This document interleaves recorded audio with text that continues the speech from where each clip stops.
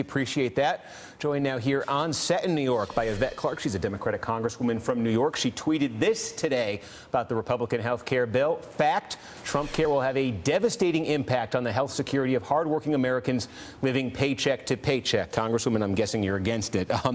Let me ask you this, though. Bottom line, your party is the minority party in the House? Absolutely. Minority party in the Senate. Let's say Mitch McConnell finds a way to thread the needle in the Senate. We just laid out the political obstacles he faces. They would reconcile the bill that passed the House with the one that passed the Senate, have to go through the House again, have to go through the Senate again. But look, if they've gotten this far, if they get it through the Senate, is this thing as good as implemented? Well, I hope not, Steve.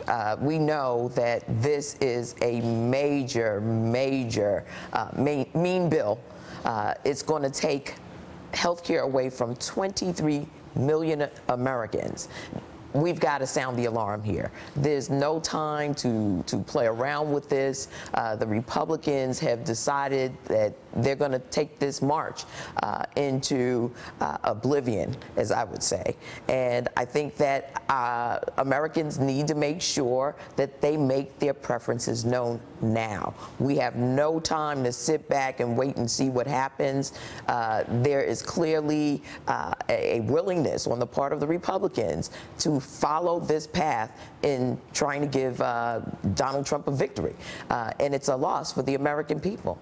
Is there a bigger picture lesson to arrive at this moment? Donald Trump had to win the election. Republicans had to win back control of the House in 2010. They had to get the Senate in 2014. All of those things happened, and all of those things were achieved by the Republicans, at least in part by saying, we want to repeal Obamacare, we want to replace Obamacare. And enough voters in each of those elections did put them into office to do that. When you look back at it from the implementation of Obamacare, the enactment 7 years ago to today, are there missed opportunities there for Democrats that allowed Republicans to do that? I think that we have not touted as much as we should how this has revolutionized the way that Americans are now able to access health care in America. I mean, when you talk... Do people make that connection? Is somebody receiving benefits? Clearly they are. All of the polling indicates that this is not popular with the American people right now. When you think about, first of all, the wealth transfer that is embedded in this, which is the real crux of what the Republicans are trying to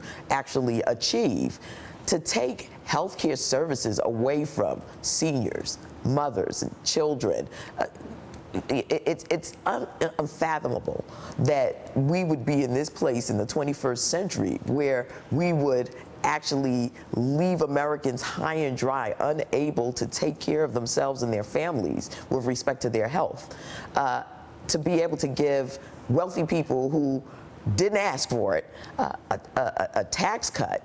I think that the American people are pushing back. They're pushing back real hard, and we're going to encourage them to continue to make those calls, send those emails, come to Washington, D.C. It's time for us to make our preferences known here. We just have a minute left, but I want to get you on the record on something else, an issue that's bubbled up as a result of this Georgia special election earlier the week. The Republican candidate won that. In the wake of that, some of your own Democratic colleagues in the House, Tim Ryan most notably, Democrat from Ohio, he challenged Nancy Pelosi after last year's election for the leadership position. He lost pretty soundly, but he's saying, and there are some others out there who are now making noise saying, hey, it's nothing personal against Nancy Pelosi, but her association is so sort of coastal, liberal, elite, whatever you want to say, that it hurts our party trying to win districts like the 6th in Georgia. Do you think there's anything to that argument? Listen, I know Tim real well, and I know a lot of my colleagues, most of them, all of them, and I would say that that is not the overwhelming sentiment of the body.